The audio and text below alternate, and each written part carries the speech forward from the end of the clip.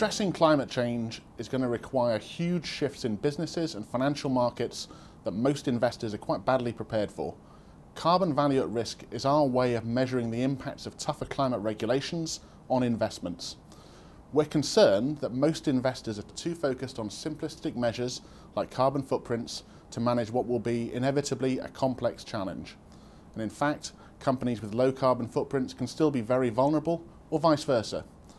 Carbon VaR looks at the effects of rising carbon prices up to $100 a tonne, combining the effects on companies' costs, their supply chains, prices in their markets, and effects on demands for their products. And the conclusions are quite startling. Today's carbon prices may be way below $100 a tonne, but it's clear they'll need to be much higher in the future if global targets are going to be met. And at that price, there could be a 20% impact on global companies' cash flows. That's close to the fall that we saw in global profits in 2009 following the global financial crisis.